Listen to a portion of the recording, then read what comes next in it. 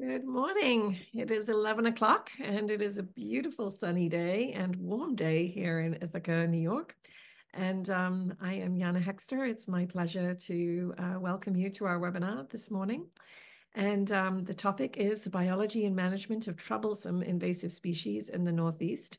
And so I know it's something that is of interest to a lot of people. And I am delighted to welcome Tony DiTommaso to be our presenter today. So a few little housekeeping things before we get into the topic. We have a lot of people registered. We have over 500 people registered for this webinar, and it looks like we have 175 people on live.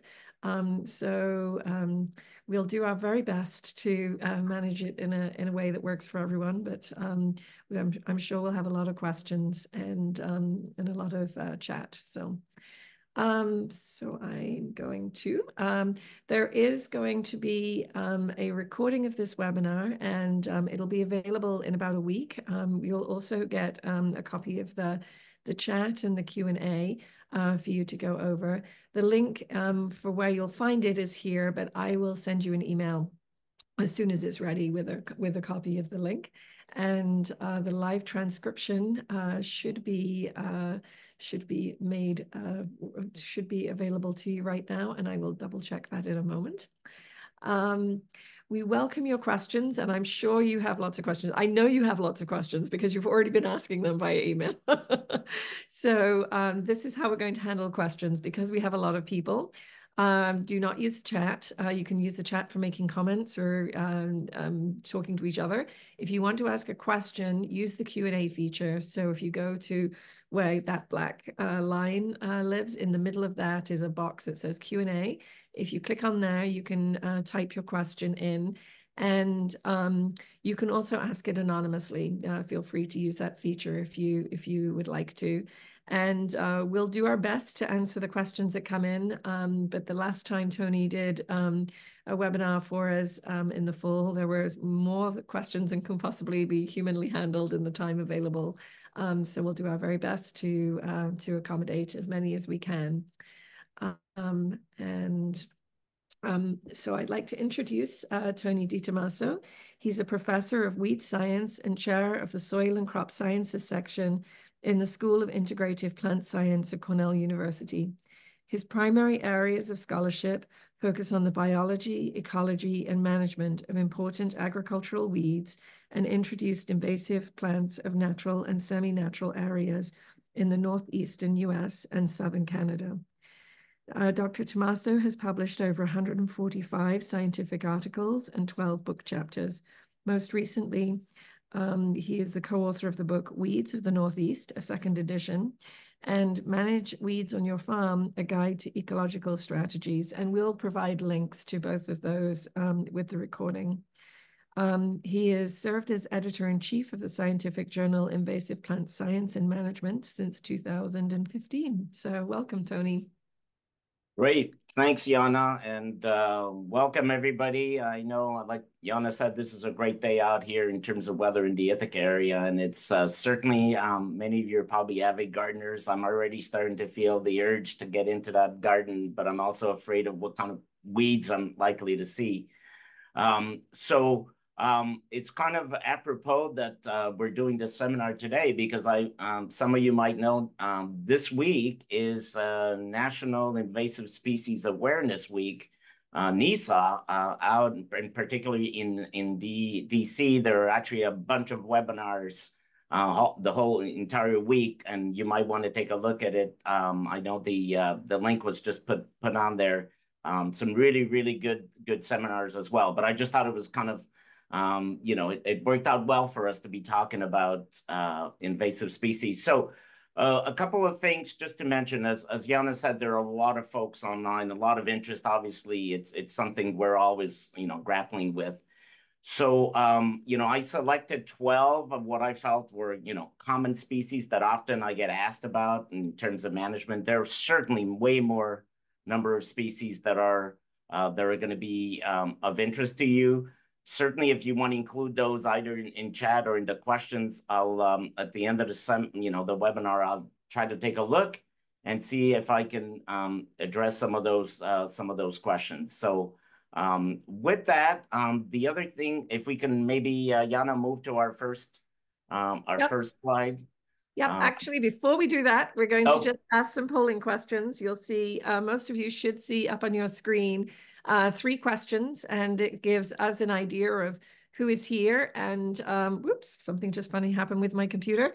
Who is here and your level of knowledge about invasive species. And so if you can just answer those questions, that would be wonderful. And okay, great. You all just all right. So I'm going to share the results, and most people are somewhat knowledgeable, moderately knowledgeable. We have 7 people who are extremely knowledgeable about the biology of troublesome invasive species, and how to manage troublesome invasive species. Most people fall into somewhat and moderately. A few are very, and 2 are extremely.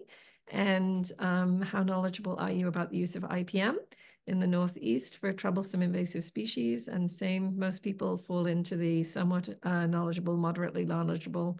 And looks like we have about 22 people who fall into the very knowledgeable or extremely knowledgeable category. So thank you for everyone who is here. And with that, we will move into the slides.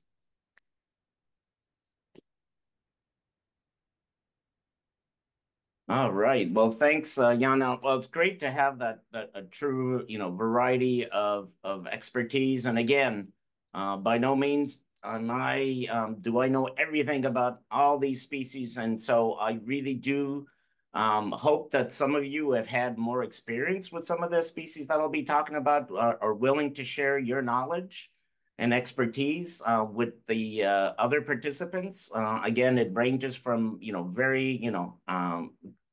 very knowledgeable to kind of, hey, just getting started, or I know a little bit about this species. So one thing that I wanted to say up front was what I'll be looking at when I'm thinking about invasive species. I'm really focusing on non-native species, particularly to the Northeast, but generally to North America, and species that I would call problematic or troublesome, in the sense that they are not easily managed and are fairly aggressive. I mean, a lot of our weeds, we can say that is true of them, but in this case, these are species that, as you will see, are kind of the who's who of invasive species. So let's keep that in mind, because there are some native species that can also be invasive, but I've really tried to narrow it down. And here it gives you a sense of the species that I'm hoping to cover. I mean, there's a lot of them there, and many of you will recognize a whole bunch of these and say, absolutely, these are kind of species I'm dealing with.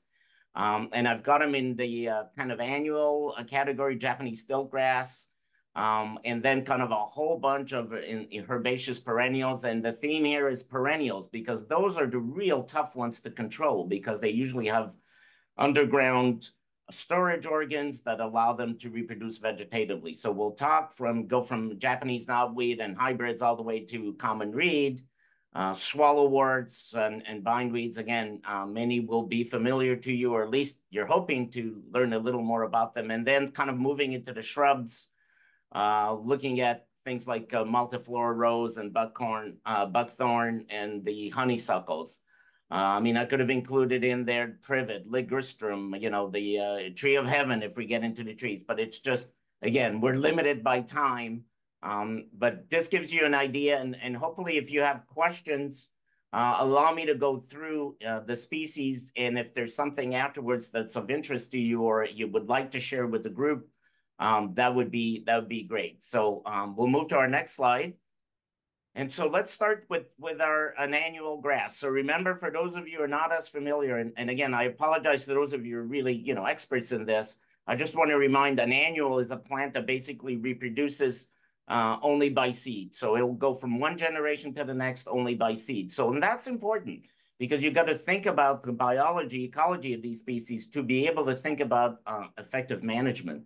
And knowing that it's an annual, one of the key things is you probably would like to stop its seed production. So what do we know about annual stiltgrass? Japanese stiltgrass, sorry. Some people call it Mary's grass, and there's a lot of common names. It's an annual, reproduces by seed. Usually is killed by a pretty hard frost. It's got a hairy collar region. And again, if you do have a copy of the Weeds of the Northeast, that second edition, we really focus on, on the identification part of it. But I'm hoping most of you are familiar. One important feature relative to many other grasses is that the leaf blade is much wider than our typical grasses like crabgrass or barnyard grass. So that gives it away, and it typically has a very shallow fibrous root. So these are some of the generalities. Hopefully most of you are familiar with this plant that you can kind of think about or be able to identify it in the wild. So it's definitely an aggressive invader, usually of shaded areas. We are seeing more and more of our forest areas invaded by Japanese stiltgrass in our region. And usually wet areas, but and it can also, I've had to deal with it and I included it in there, low maintenance turf. Once it gets established, very difficult to kind of control it. You might not be surprised that deer do not like it. So guess what? Deer will selectively browse and leave this plant to basically to itself. So from a non-management, so the way I'm going to set this up is give you some information on non-chemical control. By no means is this an exhaustive list, but it'll give you a sense of how easy, how difficult it is to control. And most of this information has come either from scientific literature, personal experience, or talking to land managers, folks like many of you who are probably have expertise in this. So for small infestations, and you'll hear this in some cases over and over again, you can actually hand pull these things out. But when you've got, 10 acres of a forest understory, it's just not going to happen, right? Trimming it, mowing frequently the key is to try to stop seed production. But again, if you're in a forest understory, you can't really be getting in there mowing. Very, very difficult. I have seen flame weeding work in some cases, particularly in moist sites. And the caution here is that you don't want to start fires if it's a very dry area. But I've seen in very, very localized prescribed burns, the plants were killed. And again, the plant only reproduces by seed. One important aspect of controlling this plant is that once you've controlled it, either by herbicide or non-chemical, really important to get in there and reseed the area, because this species does like germination is stimulated by light and no competition, basically. So including seeding it over, that'd be very helpful. This is a lot of information when it comes to herbicides. And by no means are you expected to just remember all of these, but this is out of the literature and what I can pull together. Now, we have many of you are not all from, either New York State, you're from all over. And so I want to make kind of a cautionary note that not all of these products, these herbicides, are likely available in your region. So you really do need to check with your local cooperative extension, or look at what is available in your region, and also extremely important to follow the label. As many of you know, the herbicide label is the law, and so you really do need to follow that. So those examples that I provide is more for guidance. And just if you're wondering, for those of you who are kind of not as familiar with herbicides, a pre-emergent herbicide is one that's applied before the weed basically germinates. So you apply it to the soil surface, and then with rainwater and so forth, it will inhibit the germination of the species, whereas something called post-emergent herbicide is applied once the weed or the invasive has emerged through the soil and scald leaves. So you're basically applying it to the leaves.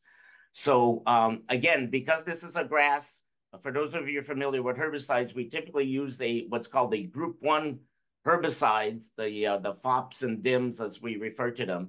But those give you kind of a general idea. And my hope is that you will go back to the slides and be able to look at some of those products and see which ones are available in your region or you might be familiar with. So I hope that's not overwhelming you with this information, but I just thought it'd be best to put it out there, and then on your own, you could kind of go back in the presentation and look at these.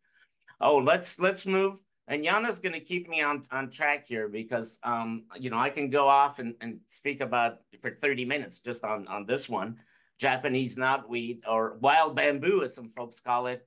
Oh, it's the weed and the invasive we all love and hate all at the same time. Our beekeepers love this plant for its a nectar and pollen source in late July, August, but it's a pretty difficult to control perennial broadleaf, woody, heart-shaped leaves, very beautiful, long rhizomes. The rhizomes are really a problem with this species. So I think most of you recognize this plant, very difficult to control.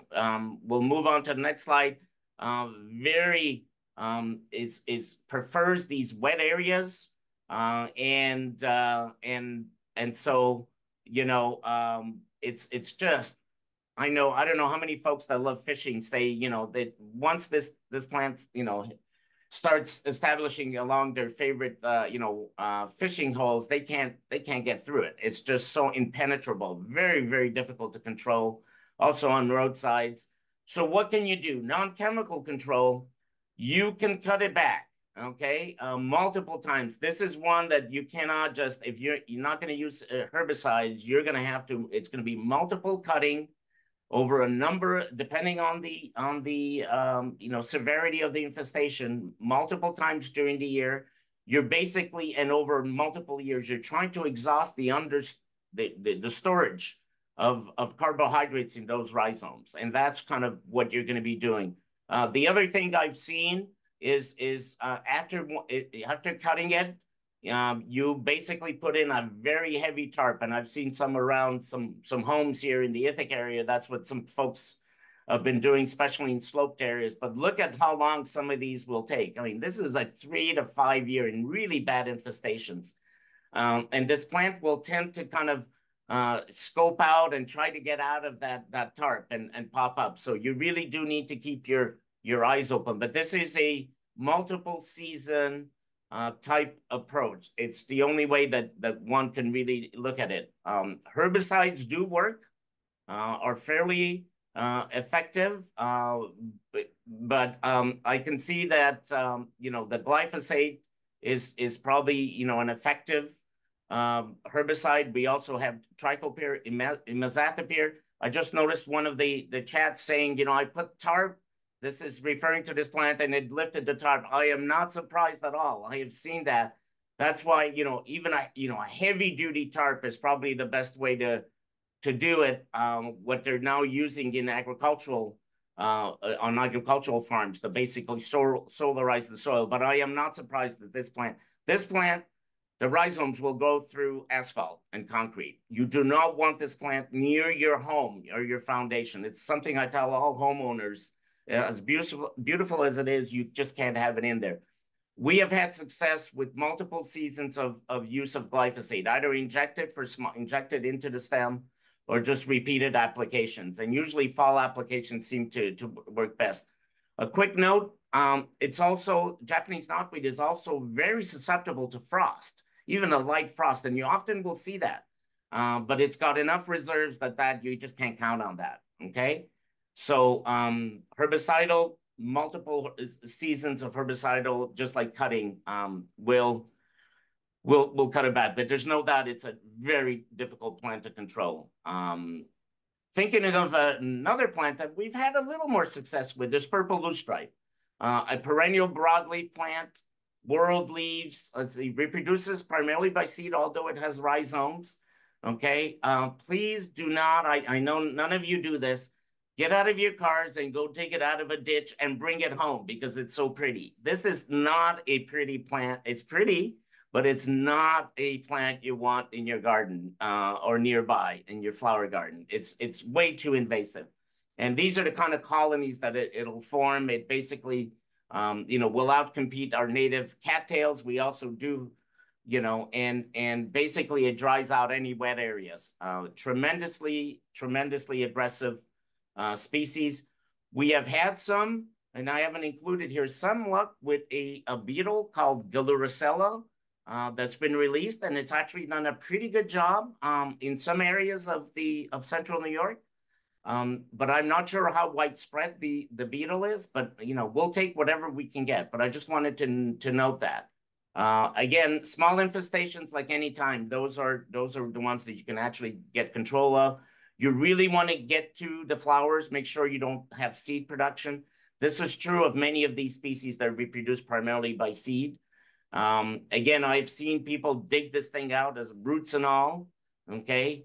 We talked about, rinsing clothing. The seeds can easily be carried to other locations, even on your equipment. And this is my own suggestion. I usually tell folks, please do not compost this plant. This is not one you want to compost, just because each plant can produce 200,000 seeds, and you might not know that the plant, and it can reroot actually in compost if you don't get high enough temperatures.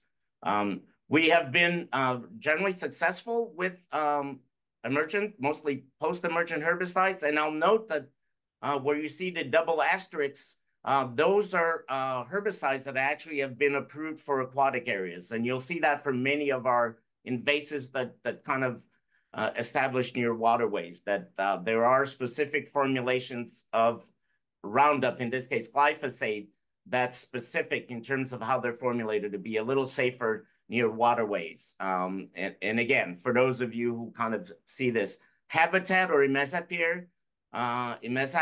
is actually been very effective. We have used it in some work that I've been involved in, and it's actually pretty effective. But again, you're looking at not everybody wanting to use herbicides. But the key with this species, again, is keeping it from reproducing, by seed. Again, with each plant over 200,000, that's just way too much to be able to control.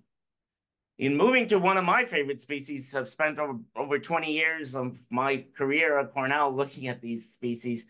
Swallowworts up in Canada, they call it dog strangling vines for a reason. These are herbaceous vines, closely related to the milkweeds. Some of you might have read some of the work that's been published on these species. They're also a dead end for the monarch butterfly, which is really problematic in itself, but it's also a major invasive that displaces many of our native species, particularly in south of Lake Ontario. We have some, very unique areas there. Shallow limestone soils were very, unique native species. We have two species in the Northeastern Canada, pale and black. The pale is the photo to the bottom right. So you can see those are the flowers, and or even if we look at the photo up top right, top corner is the black swallowwort. Look at the maroon purple flowers. That's the only way you can really tell them apart, is by flower, unless you're an expert and can tell from the seed pods. And the pods tend to be these long, very similar to milkweed, but much longer and slender. And they basically, open up, and they also have the pappus, the dense. So seeds can be carried very, very far away. I'll mention something about the species. They're polyembryonic, which is really cool or scary in the sense that each seed can produce multiple seedlings. So there are multiple embryos in each of those seeds, often 2, 3. In here at Cornell, in our lab, we've counted as many as 8 seedlings coming from that same seed, and they do not emerge at the same time, which is really problematic in the sense that you might chop one off and there's a second one that might come. But generally, more than half of those polyembryonic seeds will produce 2 or 3 seedlings. This is the kind of area that will be invaded. The species prefer open habitats, abandoned pastures. Okay, they can handle forest understories, particularly the pale. The black really prefers open habitats, but they basically choke out anything. Very, very aggressive, and it's very difficult to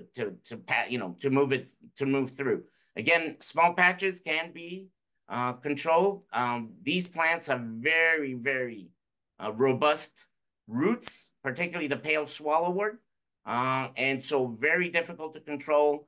Probably the best is to try to make sure they don't seed. The pods do not mature, so some folks can mow if you can do it in an open habitat, repeated mowing. But it's in a study that we did here with a great colleague of mine, Dr. Lindsay Milbrad, USDA ARS, even after 6 years of clipping and mowing, we never actually killed the plants. They were still able to come up and emerge. So, it's going to have to be repeated mowing over multiple seasons and reseeding. Some of you may know that there was a moth that was released as a biocontrol agent in New York and a number of other states, Hypena opulenta. Unfortunately, from what I've heard from colleagues that work on it, it hasn't been the most efficient species. It tends to like forested areas. And that's not where swallowwort is most problematic. We wanted to occupy sunny areas where the plant is really aggressive. Both the work that we've done in my lab, but also in other labs across the Northeast and Canada, glyphosate works. Again, glyphosate, for those of you who are not familiar, or Roundup is a non-selective herbicide, which means it would kill everything, not just the swallowwort. So if you've got native species, this would not be your choice. But if you're trying to clean out an area, definitely could do it. Roundup does not have any residual activity, which means the herbicide, once it hits the soil, it's not active. So you can certainly reseed and not injure other plants.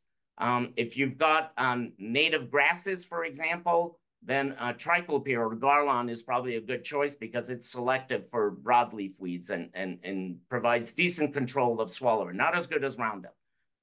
So again, just putting that information out to you. And so again, these species are definitely expanding. A species that some people are surprised, I've got this all over. I actually planted it in just under trees or in a shaded area because it's so pretty. It stays green throughout the winter. It seems to have these beautiful purple white flowers. Common periwinkle, very aggressive ground cover, and you can see why people like it because it's tremendously aggressive, a creeping habit. Again, purple to white, you can actually pull it out. Sometimes it's got these stolons. You pull it out, you can see it rooting at all along along the stem. So a pretty plant, but we are having some major issues with this plant, particularly in forested areas. We have a project actually we're doing over at Smith's Forests, which is a really, really nice primary forest here in the Trumansburg area of central New York, where we're trying to control this plant is taken over. So, usually found in shaded areas, but it can occur near home sites. We've seen it in cemeteries, ditches. So you name the location, this plant can handle it. Mowing, that's part of the treatments we're carrying out is mowing and then tarping. We're trying to see if mowing in the fall and then putting a tarp. And we're going to see, we just started the work last fall. Maybe some of you might already have a lot of experience on this. Be happy to learn more. For some of you, if you do have experience, put it in the chat or in the questions. One thing that I always tell folks is do rake the vines. They will reroot very easily. And it's another species I would never put in my compost pile. It's just too problematic and it can reroot very easily. We are using Roundup in one of our treatments, so I'll be interested and be happy to share it. Once we have a better idea, we'll go out in May this year to look at it. But there are a bunch of other herbicides very familiar to some of you, triclopyr, imazapyr. Again, many of these have been proven to be effective in particular regions. So again, the cautionary note, make sure that these are available in your region and do follow the label. But herbicide control in some cases has been effective. Roundup is non-selective, so again, be careful if you're going to use this. It's mostly to clear out an area that's basically a monoculture of these plants. If you need more selectivity, use imazapyr and triclopyr, and on the label they indicate what kind of situations you can use these herbicides. And again, applying these when the plants are actively growing, and that's kind of another key point for those of you who are not as familiar with herbicides, really important to apply the herbicide when the plant is actively growing. You do not apply it when it's cold, the plant isn't growing, or it's drought stressed, because that herbicide will not be taken up by the plant. Another general comment that I can make is that often fall applied herbicides early fall are usually work best, or after cutting, allowing the plant to grow after you mow or cut, allowing some vegetative growth and then applying the herbicide. But the reason that works, the fall tends to work a little better, is that the plant is kind of kicking in to winter mode, knowing that it's going to be winter. So it basically takes up all the nutrients in the leaves and translocates them to below ground storage areas, roots, tubers, rhizomes. And so the herbicide, the plant, if you apply the herbicide in the fall, the herbicide, something like glyphosate, will basically hitch a ride with those carbohydrates in the phloem and move down. The plant doesn't recognize, that, hey, this is likely to kill me. And just this is why those products tend to be effective in the fall. Whereas in the spring, the energy is going from below ground to above ground to get all that foliage up, okay? So I'll just say some general thoughts. Here's one that, boy, has just exploded over the last 10 years, I would say, at least in the Ithaca area and beyond, and something called lesser celandine, which is just it's this spring ephemeral. So for those of you not familiar with this plant, it just basically is out for about 2 to 3 weeks. I mean, today is totally unusual day. We're in the 50s here, but generally it would have been like in mid-April, for 2 to 3 weeks before trees leaf out, shrubs leaf out. It's out there. So it's a spring ephemeral, like many of our native ephemerals. And then after 2 to 3 weeks, it flowers, it's done, it dies back. And if you have it in turf grass, it's terrible because you just see these brown patches. It's got those tubers, kidney-shaped leaves, okay, and they're very waxy. And I'll just mention this, please. I have seen too many home gardeners pass this plant along to their neighbor to plant because it's a beautiful, pretty plant, but it is by no means a pretty plant. It's often found in wet areas. The tubers, the plant can actually move along in streams and be carried downstream. And we've seen that here in the Ithaca area, where we've noticed, initial establishment, and then folks were saying, hey, we're seeing it coming down the creek and establishing along the shores and then taking over. You think of something like this, and then in 2-3 weeks, just brown, nothing else. Tremendously, again, it's a species that's come on the radar. And again, we see it now in lawns. And this is what generally folks have been spraying. If you've got a big patch of it, glyphosate or rodeo is a good example. And again, it's labeled for near aquatic areas, again, because the plant tends to enjoy. Yeah, absolutely. Great comment. Often mistaken for native marsh marigold. Absolutely. And in fact, in the Weeds of the Northeast, we make that exact point because we included the species, and then we said, what are similar species? And one was like, do not, confuse it with, and so, yes, great point. And it's one that's and again, folks are providing some really, really good information about some of the herbicides, and now, the new labeling. Like I said, I'm going to learn more from this than probably some of you, which is great. But yeah, good point to be made. And again, if you want more selectivity, 2,4-D or triclopyr would probably be the better choices.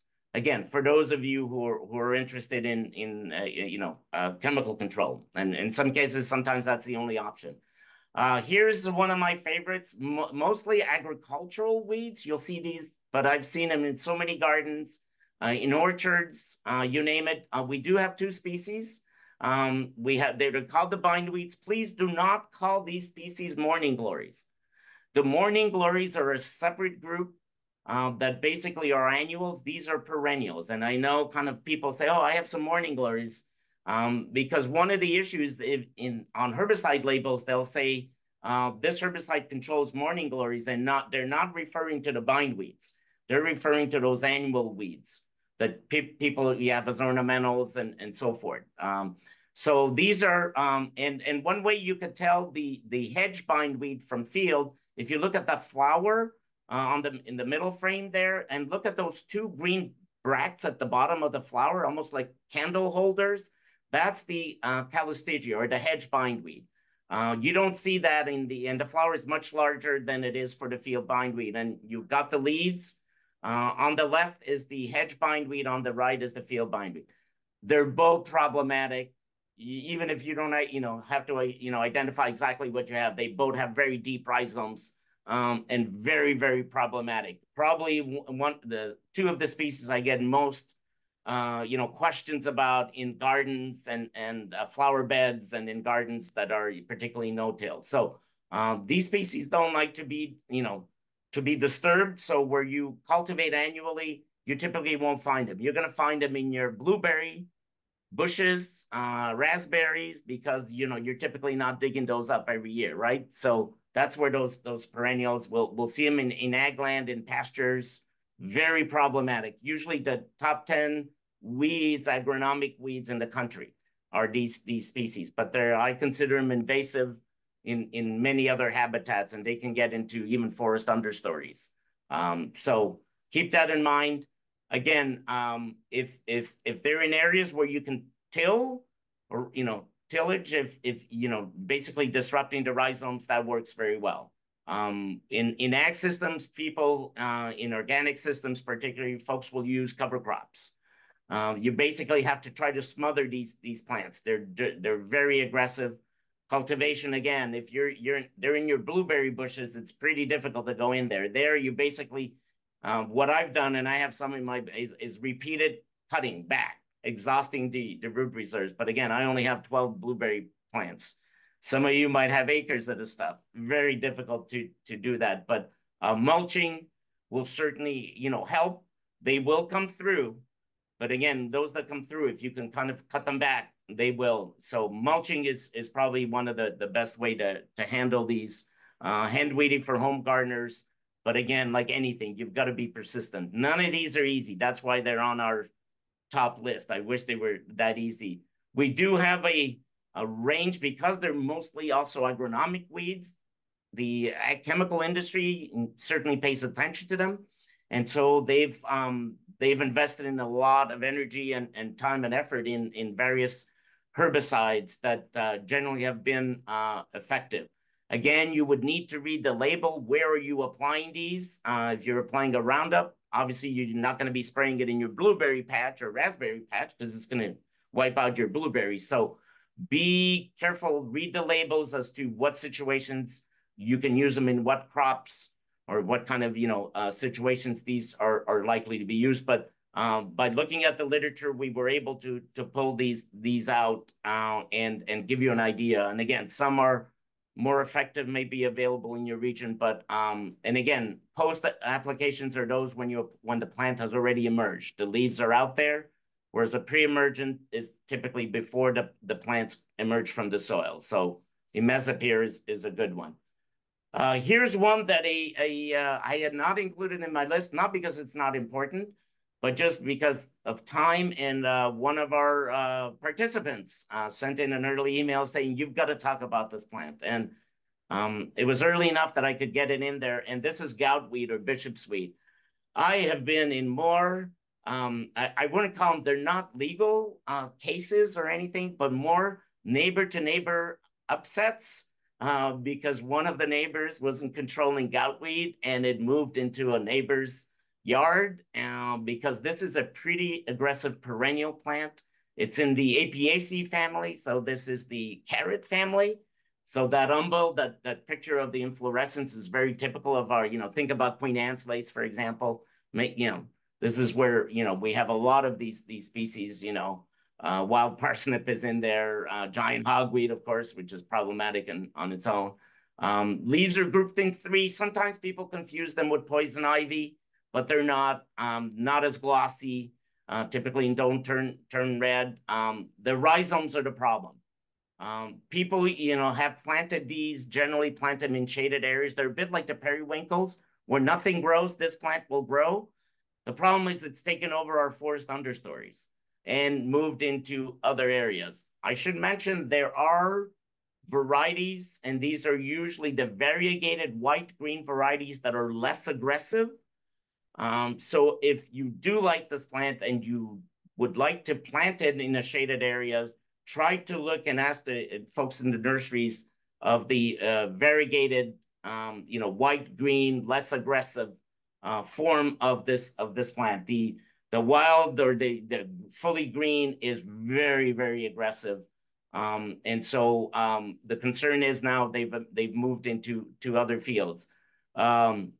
Again, I've seen a whole bunch of ways to manage non-chemical control, again, for flower beds and so forth. Yes, that was actually a point that I was going to make, that what has happened in some cases, as much I just mentioned the variegated variety, in some cases, some of the wild features or traits of the variegated are let loose in some cases, and I have seen it, and the viewer is absolutely correct that sometimes they will revert back to the green, and we're trying to get a handle on why that is. What is happening? Is it the shade? What does it? But that's a good point to be made. You're not totally safe by having, but there are certain varieties that I know have been tested to a greater degree and tend to be a little safer.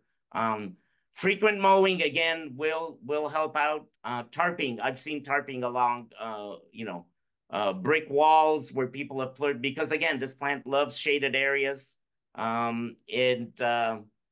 Is spread by seed a problem too? Typically not as problematic. It will produce seedlings. I've seen a few, but it's by far, it's vegetative, the rhizomes. So, I mean, it's always good not to let it go to seed by mowing it, but it's really going to be the rhizomes that are, and again, even leaving a couple of rhizomes, I've dug it out of my place, and I actually sift through and remove each of the rhizomes. I still get a few coming up, but being persistent and on top of it works. Again, most of the two herbicides that I'm most familiar with that have worked and people have used is Roundup, again, non-selective, but this plant is so aggressive. In terms of, there's a question regarding mowing it and having it into compost. If it hasn't seeded, I don't know. And again, there might be some listeners that might have a better idea. I don't know if it has any allelopathic traits, i.e., does it release any chemicals? Sometimes that's one of the issues when I think about throwing this in a compost. Certainly, if there are any of the viewers that might know or have done it where they've actually included in compost, I'd love to hear from you. Usually, if I don't know, I try not to do it. I'm conservative in that end. I'd rather not compromise my compost out, totally. But I'd love to hear if anybody has any other ideas about this gout weed. And again, Roundup has been very effective. The problem that I ran into in this neighbor to neighbor was that one of the neighbors was organic.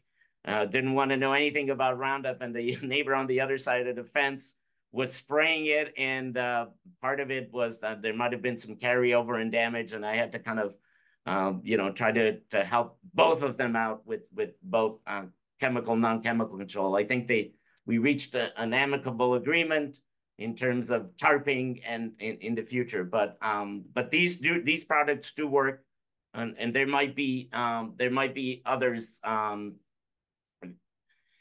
Yes. So actually, one of the viewers made a good point, and that's true for many of our invasives, particularly if they don't have seed. If you would like to bag these and solarize them, i.e., put them in black plastic bags, all the residue if you're mowing, and then put them like on asphalt or on a cement, and let them on sunny days, let them sit there. After a week or two, they have been basically fried, and they would be just fine to be able to add to your compost and add some of that organic matter. So that's a good point to be made. The one species I usually don't try to do that, and I know it's which is not an invasive in this sense, but common purslane, Portulaca oleracea, because it's got so much water in there, in those leaves and in that stem, that succulent stem, that even a week or two, especially in the Ithaca area, we tend to have a lot of cloudy days, but it doesn't work. But that was a good point that I just wanted to make sure that some of you, if you're interested, absolutely is a great way to kind of make use of that residue that you remove. Common reed is one that's just we see it everywhere. It's on roadsides, and you'll see, you know, in the next slide, many of you are familiar with this plant. Those rhizomes are used. How many of you have seen this kind of a longer? I mean, this stuff is moving into the asphalt, and obviously, Department of Transportation folks are very familiar with this plant. You know, problematic from a road perspective. Not much wildlife can actually you know, get in there. They're so thick. It's very tolerant to salt. That's why you see it along the ditches, saline conditions, and can lift up those rhizomes can actually lift up asphalt. So, and it's, you know, drying out marshes. I mean, it's one that we folks have been working for a long time here in certainly New York and in the Northeast. Again, a number of options. Again, it all depends on the severity and how large the infestation is. You know, some of these cutting below the, you know, small stands, yes, you could do that. You know, plastic tarps, I've seen that. Burning, again, prescribed burns, but again, being very, very careful. You know, not to have the fire get out of control, particularly along roadsides. That hasn't, you know, you often don't get to go ahead, but the main method that I've seen that's been effective is really you know, herbicidal control for some of these large populations. I must have forgotten to include my slide on herbicides to use. Very similar to what you have you got to see. Glyphosate is by far the choice, because often these are monospecific stands, and i.e.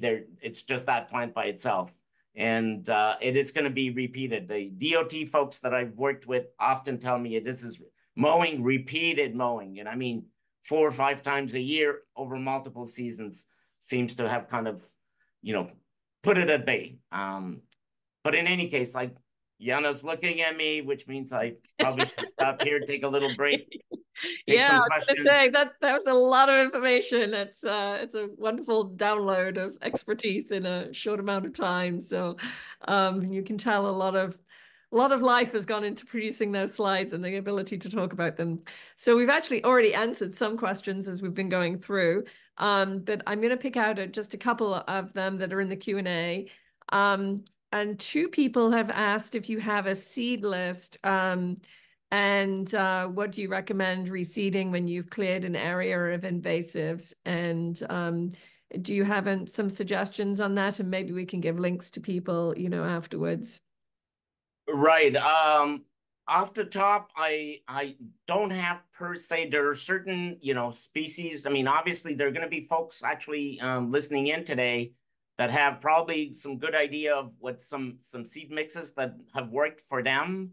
In our case, I mean, if you don't reseed, not only sometimes do you get the invasive species coming in, but you also get some of our naturalized species, which are not as necessarily as bad. But if you're really trying to, you know, reseed native species, you know, that would be you know, we would have to look at some of the native species, you know, lists that are available. Again, I noticed, Ernst Seeds, actually, that's a company that we're working with.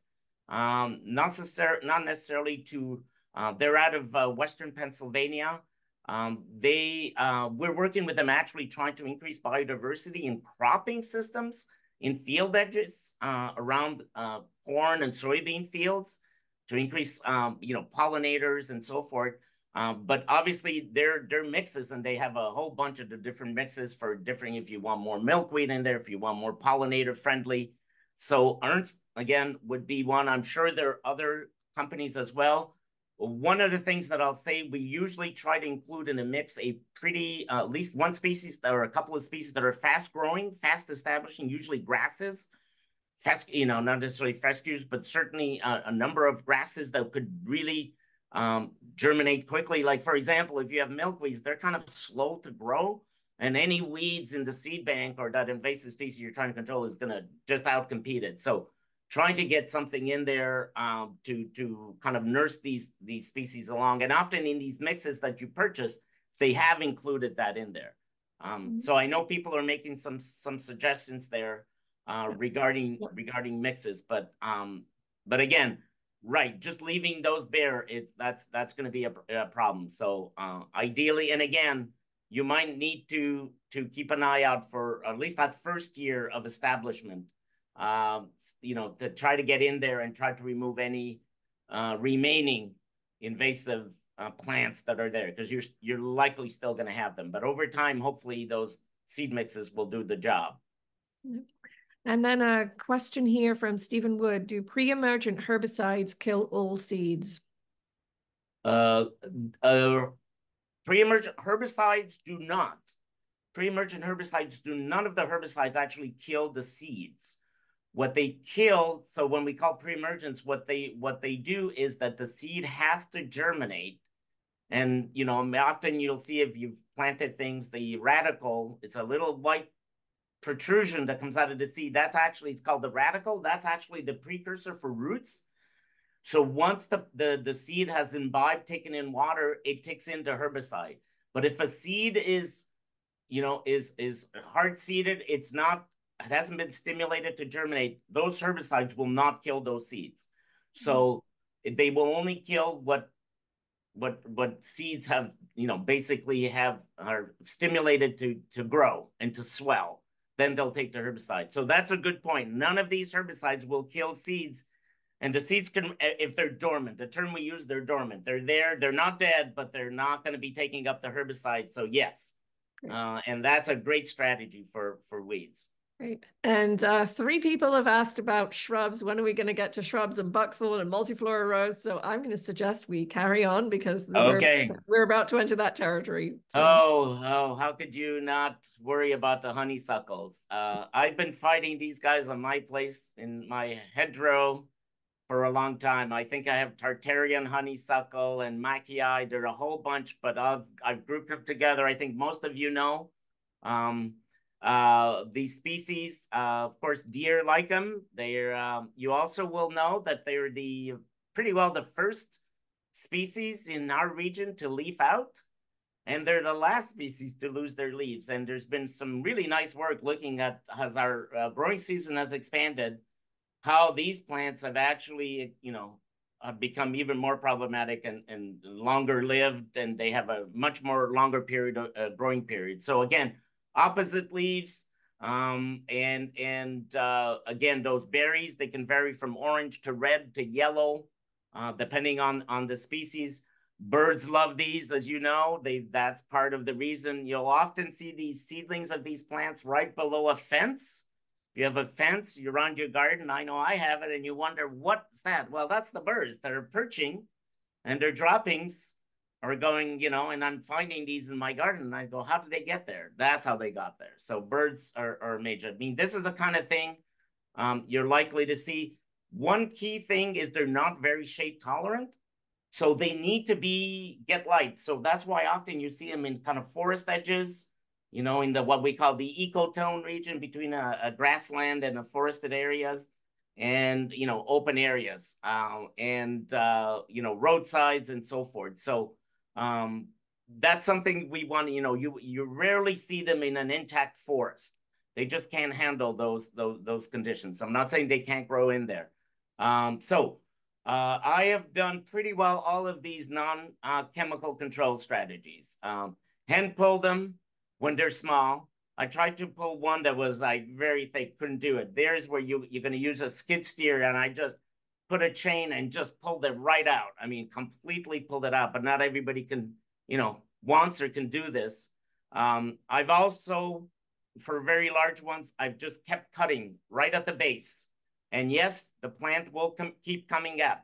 There's no question about it. If you cut it, unless we call it cut stump application of a herbicide, you cut it and then you apply the herbicide right on the stump, and that herbicide will take it up. That will work, and I'll show you in the next slide.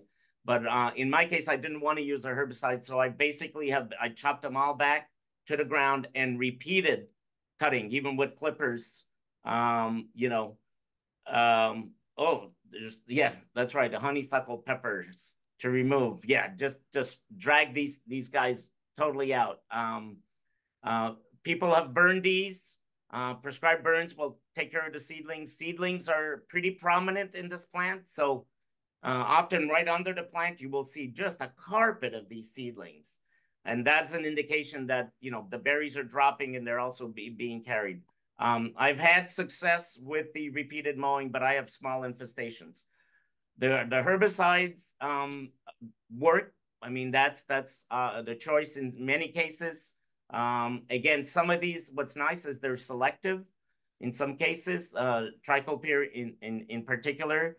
But you notice there the bottom part, cut stump or basal bark treatment. So you can do that year round. You basically cut the stem off, or the bark. You apply a glyphosate, what we call a systemic herbicide that's going to be taken up by the plant, and that's very effective.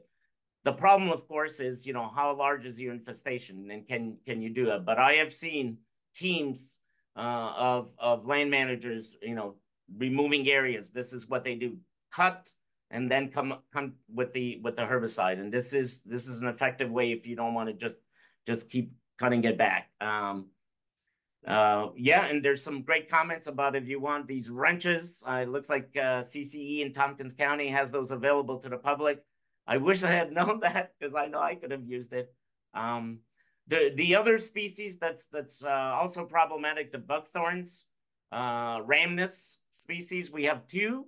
One is the common buckthorn, and that's the image to your left, bottom left. It's opposite toothed leaves. So one way you could tell, it's got teeth along the margins of the leaves. Might be hard to tell there. And it's a monoecious species, which means both the male and female flowers are on the same plant. And then there's the glossy, some people call it, often call it too, also kind of the European buckthorn. It's those are alternate leaves. So the alternate leaves, and it's a dioecious species. Okay, and there are no teeth along the margins of the leaves. And dioecious just means that you have both separate male plants and female plants. So the sexes are separated with these species, but they're very problematic. They produce many seedlings. That's something you really have to watch. Again, deer love those berries, and again, birds as well. And you will find these able to invade forest interiors. So a little different than the honeysuckles is that they can get in the interior, and obviously if there's a tree comes down, they prefer lot better light, but they can handle it. And again, the common buckthorn, I think that's true, a general truth, that they're in drier areas. So the common buckthorn, the one with the serrated leaves, tends to be in drier areas. The glossy, usually in wet areas, but that's kind of a generalization. We do have both of these in our region, kind of in the Northeast.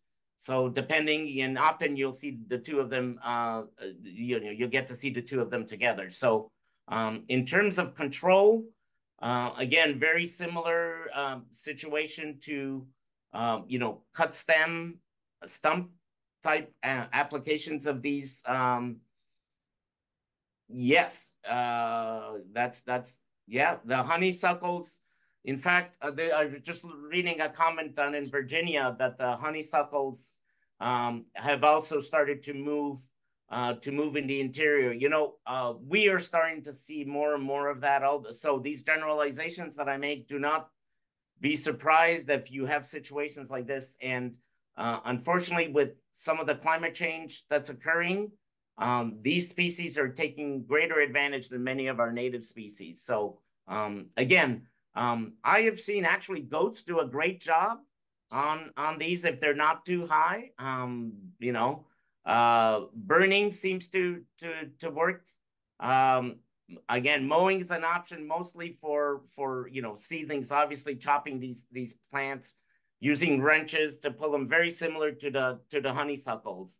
But just problematic species. And I should mention that our farmers also are concerned about these plants, because they're also alternate hosts for some major insects and diseases. So farmers and growers do not like to have them around their orchards or their pastures or their cropland species.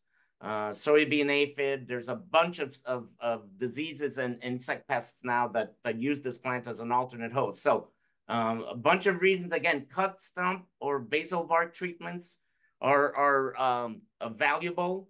And again, a whole range of herbicides for those of you. And often, we indicate when it's the best time to spray them. Obviously, actively growing species or individuals is the best way to do it. Actively growing, where I've seen failures from herbicide applications has been basically when we were in drought conditions, not a good time to apply these, or temperatures were really cold and people wanted to get ahead of the game, or late in the season when fall kind of comes through. So hopefully here you get an idea of some of these products that can be used, but very, very effective in terms of if one wants to use them. How could we not forget about multiflora rose? Again, a sad story about this plant, or not so sad, is that it was planted purposely by a number of agencies for erosion control and as a fence rows between agricultural fields, and even to separate land from one owner to the other. And lo and behold, not surprising, it's become a major problem. I know I have it on my place. Just hate the plant. It's beautiful, but I hate it with those spines, very large thickets. And you might take a look at I talked about the stipules on the leaf stalks. One way you could tell it from many of the other roses is that if you look at the picture of those leaves and stem at the top right, if you look at where the branchlet meets the main stem, there looks like there's like some caterpillar or some insect on there. That's the stipule. Those fringed hairs, that's a characteristic of the multiflora rose that will give it away. Often you will see the white flowers. It's beautiful when it's in flower, and then it'll form those hispids, or those little red fruits that will provide seeds. These plants, as some of you might have seen, once they land, they can root. As the branches over top, they root, and that's how the plant also expands, not just from leaves, but also have been taking care of these plants. One thing I'll mention, I think I mentioned it last time, this is the comment that Libhart Trilby mentioned, is that this plant is also susceptible to, along with our Rosa genus species, many of our cultivated roses, to a rose rosette disease, which is a virus that is actually it's actually a mite that is the vector for this virus. And I know I have it on my place. And basically, if you are not familiar, you just have to Google, rose rosette disease, and it's actually half of the stand at my place. Over 3 years, that disease has taken out. I just have now bare branches, and I wish I should have included a photo. And I certainly didn't spread that around. Obviously, my neighbors who have roses are very concerned, because this will also go after cultivated rose. But rose rosette disease seems to be doing a number. It might be localized. And again, I'd be interested to hear if some of you are seeing this in your regions. I've actually had some students in my weeds class say, hey, can you bring me some of the infected branches? I'd like to spread this to this very healthy stand at home. And I'm not sure how that would work, but again, it's a very problematic species, very difficult to eradicate. Typically we try to focus from it spreading to other areas. Again, brush mowing multiple times will kill, large or at least smaller infestations. Digging up the roots, again, only if you have small.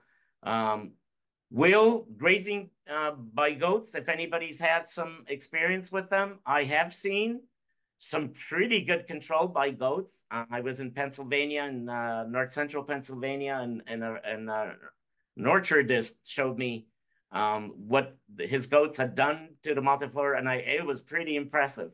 He just had the canes left, which was, and he was going to then brush those out and replant. So, but the seeds are long-lived, so keep that in mind. Foliar applications have certainly worked. Again, some of the same suspects, and as we've seen in many of our, other brush type species, invasives, these are commonly used to try to control these species. Like I said, unfortunately, this is an aggressive species, produces seeds and can reroot very easily, but we've learned our lesson not to plant this purposely, as and which is a reminder that that was the same for kudzu, by the way. Kudzu was brought in as a forage legume, and look at what it's done down south, and now it's moving in our region in the Northeast. So I know there's a lot there, and I wish I could I could spend a whole hour just getting into the basics of each of these species, but I'm hoping that the kind of overview that this has provided gives you an overview of like, okay, what do I need? What have people tried? Especially for those of you who are just kind of, learning a little more about these species and how to control them. Obviously, there are folks here that have a lot of expertise. And again, I welcome comments from those. Like I say, I learn a ton from folks that have been on the ground in the trenches and kind of provide both what has worked and what hasn't. But some general takeaways, then, I typically end my classes with, okay, what have we done in the last hour? What should we think about? Persistence. I mean, I wish I could have that easy solution. Just do this and it's gone, and it's not going to happen. Most of these repeated control multiple times during the season, multiple years, is for extensive infestations, it's going to do it, particularly for non-chemical control, but also chemical control. Again, systemic herbicides, and a systemic herbicide is a herbicide that's basically applied to the foliage, to the leaves, and it is taken up by the plant. Okay, they often are not applied to the soil. They need, like Roundup. If you apply Roundup to the soil, or glyphosate, it has no activity. It's going to just be absorbed by the soil, So you need herbicides that are taken in by the plant. And I should mention that that's one of the reasons why, some people say, look, I sprayed glyphosate or some of these non-selective herbicides, and it's a week and I'm just barely seeing, an effect. You have to realize that the herbicides cannot kill the plant too quickly, because what happens? If it kills the plant too quickly, the transport system is going to be shut down. And so that herbicide is not going to get to where you want it, which is below ground into those rhizomes, tubers, those roots for those perennials. So the herbicide has to kind of basically trick the plant into saying, hey, I'm going to hitch a ride along with the food you're providing to the roots, and I'm going to, and hopefully get to where it's going to do its damage. So this is different from what we call a contact herbicide that's applied. Basically, it will kill whatever it comes into in contact with. Paraquat is a perfect example. Not that we, and some people use it. And timing matters. Late season operations can reduce seed production. So if you've got a species that produces seed, or if it's a primary, like something like Japanese stillgrass, keeping it from producing seed is obviously a win-win. You've got to be able to do that. But for those species that have both, at least, like a swallowwort that expands from, the root nodes and so forth, at least trying to reduce seed production will work.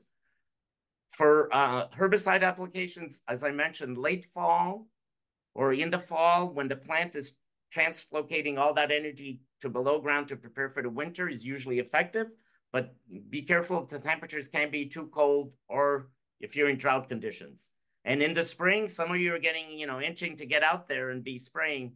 If you're going to be spraying a herbicide, particularly systemic, make sure there's enough foliage. Don't spray just one leaf of Johnson grass or whatever species, because that's not going to have enough tissue to take up enough herbicide to kill that extensive below ground. So make sure you've got enough. And on the herbicide label, it'll say spray when the plant is at this stage or has this many leaves. So for those of you who are kind of new to herbicide use, keep that in mind. And that's also true for cutting or mowing. Allow enough vegetation to emerge and then chop it, and repeat that every 2 or 3 weeks. The plant's going to regrow again, put all that energy, and you'll keep chopping it. You're going to exhaust those reserves. And that's many of our organic growers. That's kind of what they do. So with that, I guess I'll pass it over to Yana. And if there's some other, questions, or we have a bit of time, I'd be happy to kind of, answer Yes. some more questions. Great. And yeah, we have time for a couple of questions, and there's way more than we can possibly answer. And there is a question. There was a lot of questions. I'm sorry. There's one actually that maybe we can go through this afterwards. Is for herbicide recommendations. Are you noting which products are available for homeowner application and which can only be applied by certified applicators? And so that I don't know if that's on the slides or could be on the slides. It would be helpful for people. Someone Yeah, I was going to say, Yana, that's a great point, because some of you obviously are more, homeowners, backyard. You're not, because you're absolutely right. And I'll see if I can add some information. I mean, some of the, even glyphosate, you're not going to get like what we call a 42%, concentration at Lowe's or your local, hardware store. So that's a good point to be made. But generally speaking, I'll try to include maybe some of that information for the kind of like, for large, certified applicators, and maybe for kind of homeowner, this is what the option will be. Many of these are available in kind of your, Lowe's and box stores, but the difference is that the concentration is generally reduced. And so obviously it doesn't have the active ingredient is not at a high enough concentration. It's high enough, but again, it's a little more conservative. But great point, and I'll try to see if we can add that information in and post it. Okay, great. And Matthew Blay asked a question about soil solarization in agricultural settings. We actually did a webinar on that in the last year. So I'm going to suggest, Matthew, that that you could check that out, and I'll put the link in that later. And also there's a question about whether the Weeds of the Northeast book discusses weed management techniques. We also did a webinar with Tony on that a while ago, so I'll put the link to that webinar in there. There is a question here about can you burn most of these invasives in your fire pit? If you were to chop them and then put them in the fire pit to burn, is that possible? Oh, that's a great question. I don't know kind of local fire laws, but if the question is, are there issues with toxicity? For example, if I would burn, something like poison ivy, could that be problematic? I am not aware, apart from possibly things like giant hogweed and some of these, a couple of the Apiaceae that I know have furanocoumarins, which can be volatile when burnt. I'm not sure that some of these cannot be. I mean, certainly, burning the honeysuckles, the buckthorn, multiflora rose. I've never had any issues or heard of any issues with burning those. So if anybody is aware or would like to share knowledge on that, I'd be happy, because those are really relevant questions, actually. Just like, hey, can I put this in my compost? And we talked about maybe solarizing them in plastic bags first, and then including them in. So I am not aware, but if somebody has a resource or knows, feel free to post it, and folks can look it up. But great question, though, often asked. All right. And John Mitchell asked, do pre-emergent herbicides kill all developing germinated seeds where the radicle is developing? Question mark. Yes. Pre-emergent herbicides will kill as long as the seed has imbibed or swelled and is taking in water. That swelling, just like when you plant your beans, sometimes people put them in water the night before so they're ready to go. That swelling, yes. And the radical, and so when you apply the herbicide, it's usually on the soil surface for pre-emergent herbicides. Usually a rain or water is required to kind of wash that through the soil profile to where the seeds are. And as soon as that herbicide comes into contact with the radical, with the little, premature root, or gets into the seed, they're dead. Particularly, things like pendimethalin, or some of these herbicides that work. So as soon as the seed is active, it's the dormant seeds. It's those seeds that are hard seeded that have not received the germination stimulation. They haven't received the light, the conditions to swell. Those will not be killed. So that's really important to keep in mind. So they're alive, they're viable, but they're just not going to germinate. They're going to be there for who knows how long. Okay. And Susan Cromwell asked, what are your thoughts on using high nitrogen fertilizer on gout weed? Only nitrogen.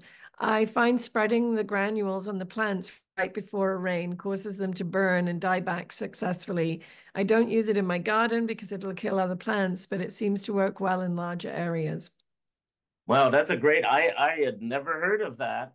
So again, I've learned something I didn't know. I guess it could work. I could also, the issue there is, that nitrogen leaching. I mean, if it's especially over large areas. And one thing to keep in mind, the many weeds and many invasives are nitrophilous. They actually love nitrogen. So I wonder if that could be problematic down the road. Not saying that it didn't work for you, but I wonder if it's kind of a repeated operation. For example, you can also use salt, saline solution, and you could do that. And you would spray it or vinegar some people, but but not to say that it didn't work. It's something new, but usually it's the other way around. We want to keep nitrogen away from weeds. We always say in kind of the ag world, we say feed the crop, not the weeds. And I mean, this is not the exact same situation here, but I can imagine that it'll burn these plants down. They'll probably come back again, but if it's working for you and it's not causing any non-target impacts, absolutely. It's great to know. Great. And this will probably be the last question. There's loads of great questions, and maybe Tony can choose one last one for himself. But anyway, this is from Renee Stoops, and she said, "Has anyone ever tried soil steaming on Japanese knotweed? We have a portable soil steamer meant for use in high tunnels to organically control weeds and diseases. We're thinking of doing a trial on a riparian section of Japanese knotweed." Oh, yeah, it's interesting you're mentioning that because we had a question from a local grower, organic grower, that wanted to steam in between, or at least rows of blueberries. I mean, it's expensive.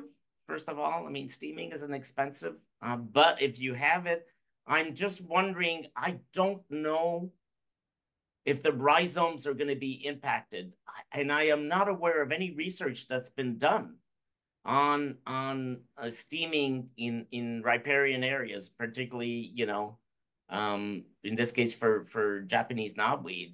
I Depending on how deep those rhizomes are and the kind of temperatures, you know. Oh, this is a great one. Knotweed grows on volcanoes. Well, then I think maybe we've got the answer there.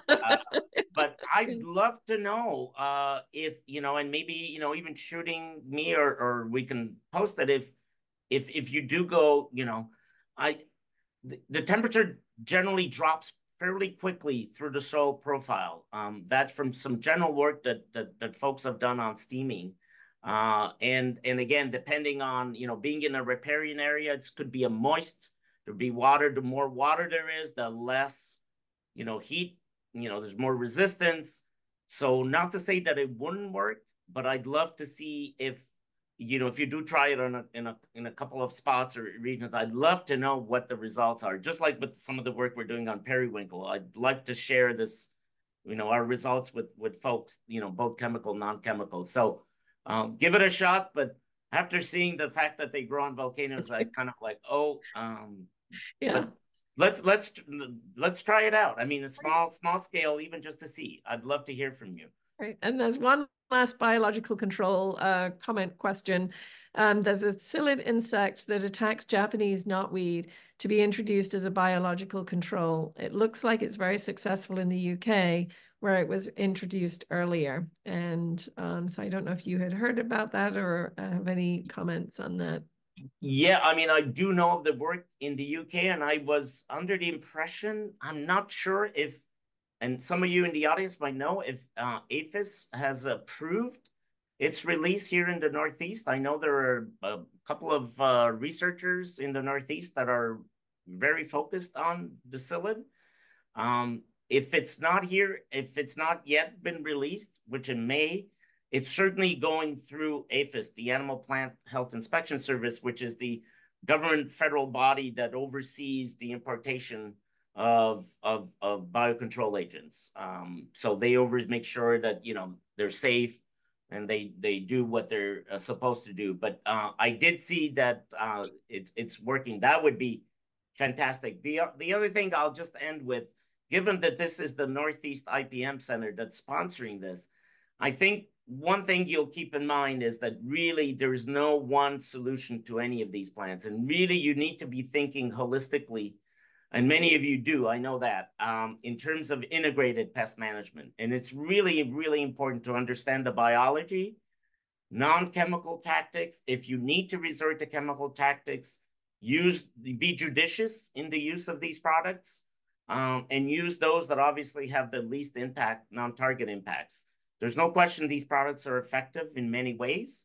And I want to make sure that they're used properly and that we don't lose these chemicals out of our toolbox for those that you know, want to use them. I mean, obviously there's a big part of the sector of the population that's not the direction that they want, and that's totally fine.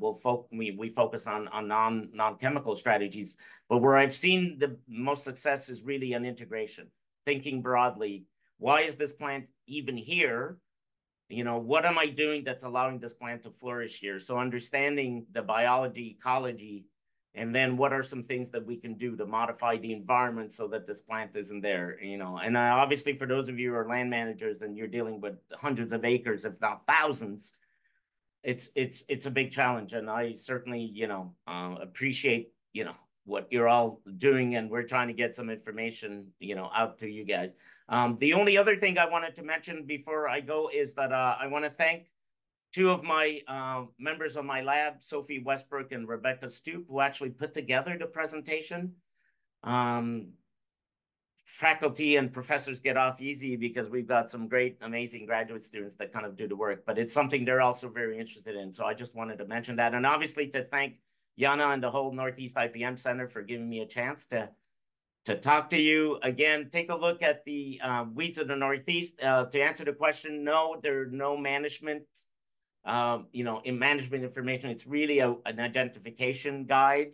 That's why kind of hand in hand, but the manage weeds on your farm ecological approaches is very much focused on non-chemical management of the 65 mostly agronomic species, but some of them are, you'll be very familiar on your garden. So with that, I thank you all. It's hopefully we have a great growing season, no late frosts that wipe out our orchards like we've had here in upstate New York last year.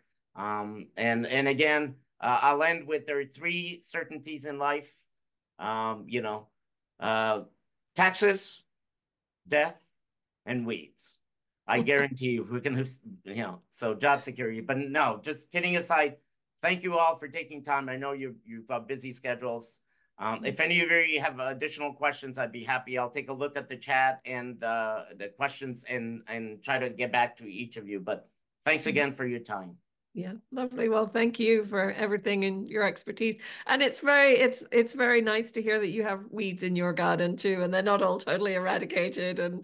And so if Tony DiTommaso is battling weeds still in his garden, then you know it makes some more space for the rest of us to to be dealing with what we're dealing with. I'll just say, Jana, that it's you'll get this really surprised look from my neighbors saying, "How could you be a wheat scientist and look at your lawn?" And I have to just pause and not really answer because Right. we'd have some issues. Wonderful.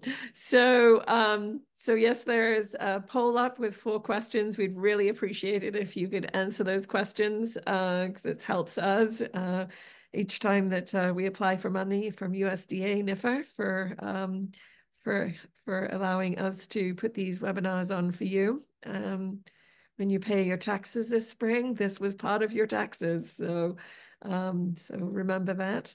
And and I am going to say it's complete in probably about 10 seconds. And there's a couple of other slides we want to share with you.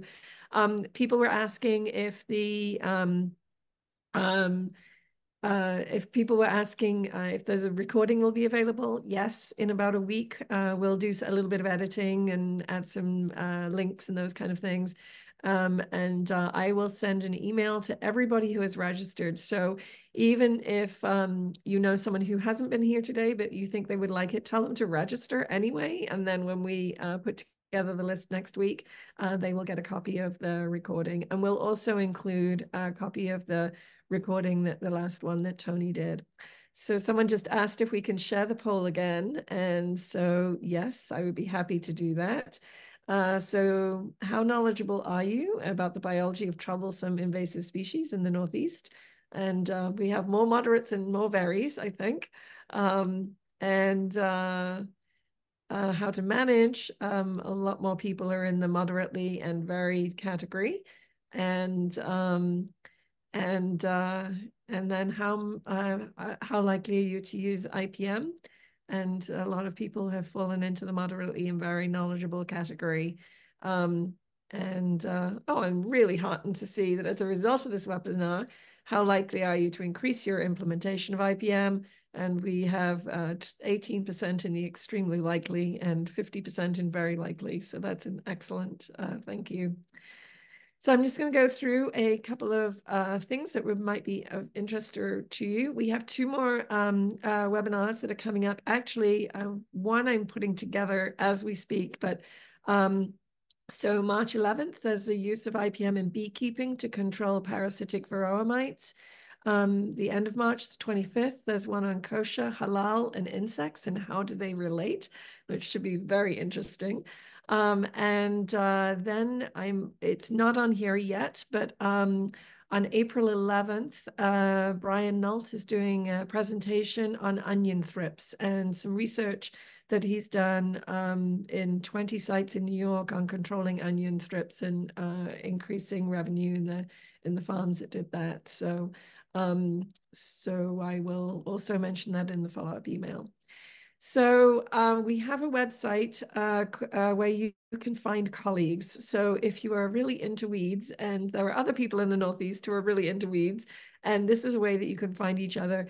We set it up as a way so that if you're looking for a research partner, maybe you're, you have some agricultural or forest land, and you're interested in participating in research.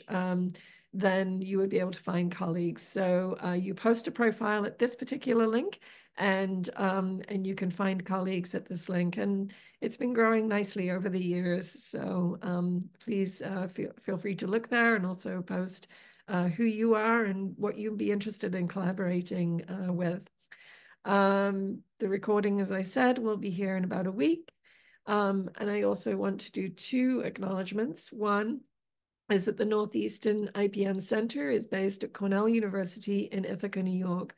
Cornell University is located on the traditional homelands of the Gayokono, the Cayuga Nation. The Gayokono are members of the Haudenosaunee Confederacy, an alliance of 6 nations with a historic and contemporary presence on this land. The Confederacy precedes the establishment of Cornell University, New York State, and the United States of America. We acknowledge the painful history of Gayokono dispossession and honor the ongoing connection of the Gayokono people, past and present, and future, to these lands and waters. This land acknowledgement has been reviewed and approved by the traditional Gayokono leadership. And also, I want to acknowledge that our funding for the center and these webinars comes through USDA NIFA.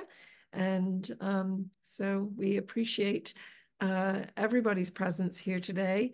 And most importantly, just appreciate that Tony DiTommaso has a very busy schedule and a huge wealth of knowledge and enthusiasm for his topic. And just incredibly grateful for this presentation and for your students and for you and your leadership in this, and very much appreciated. And I can tell by the comments in there that people appreciated it very much. So thank you. And Thank you. yeah, and to everyone that's in the sunny Northeast, go have some lunch outside and enjoy this blue sky and sunshine and warmth. So, okay. All right. Thank you.